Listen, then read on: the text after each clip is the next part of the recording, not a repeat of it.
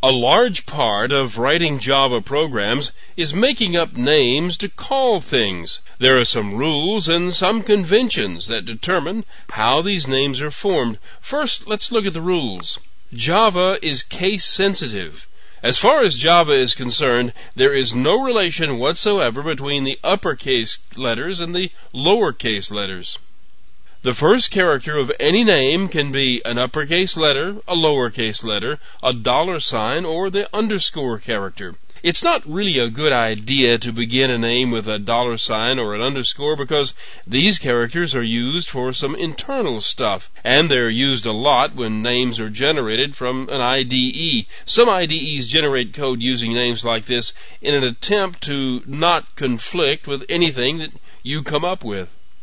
The characters in a name can be anything that the first character can be, and it can also be any digit. That is, any of these characters can be used, but you cannot begin a variable name with a digit 0 through 9.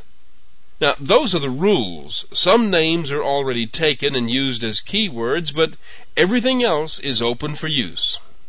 The names of classes and interfaces are usually in mixed case and begin with a capital letter. These are some examples of class names in the Java API.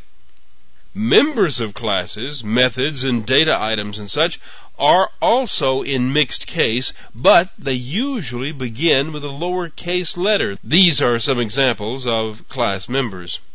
The only other naming convention that's used anywhere near consistency is for constants. They are usually named with all uppercase letters.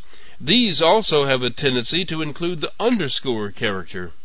Now, these naming conventions are not enforced by the language, they're just guidelines. You'll find these naming conventions used throughout Java, even inside the classes that make up the Java API. But you'll find exceptions too. But if you follow these simple guidelines, you can write code that's a lot easier to read and to understand.